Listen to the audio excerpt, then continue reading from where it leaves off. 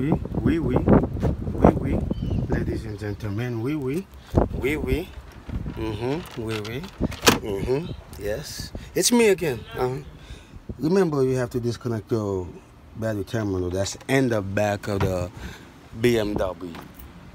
To remove the starter in a 2013 BMW X5 35i.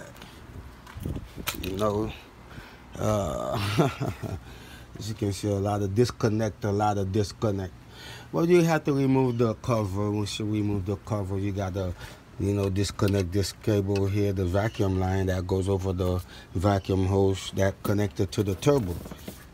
I disconnect all of this because first diagnosis that I did, I thought it was the Valvetronic motor.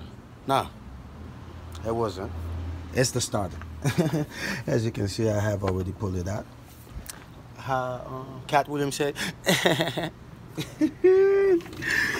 Anyway, as you can see here, I had to remove the intake, and there is one screw right where you're looking at right here that you can take it off.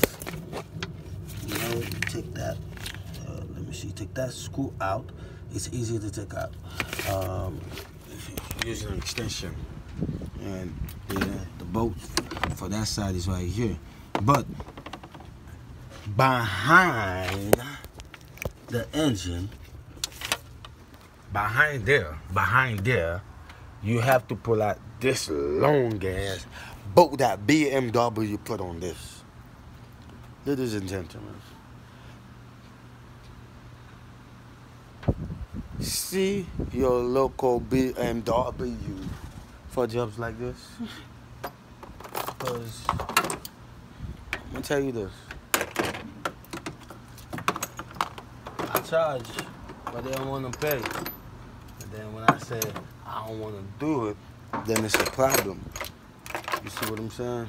When you find somebody that can do your job, respect that. Of course, it costs money. Anyway, got it kind of a little busy today.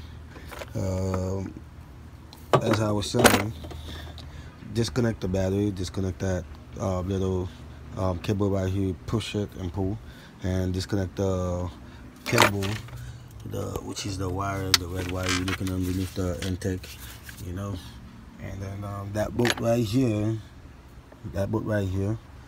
that's how you take it off from the other side, So I got the swivel ratchet, kind of curved my hand on the back of it, and I used my other ratchet as well, this one here, and the socket to do this job is I believe is a 813, but for some reason the lower thigh guide helped me out and take this off with an E14. Whip off my glove as well. You know what I mean? Well, anyway, 2013 BMW XDrive35 X5. You already know what time it is. You matter of expert auto, gotta keep it going because I got a lot of work to do. The day is not even enough for a mechanic that work these type of jobs. We all know that. However, also got this Infinity that I have put the engine on, and I'm sure you guys saw that engine jobs. Customers they want to fix their cars, but so little issues here and there. We fix it one at a time. So gotta put the power steering pump on it. Keep it moving, keep it going.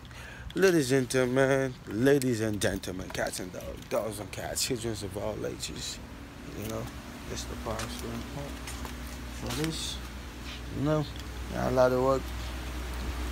Gotta keep it moving. Until then, thanks for watching.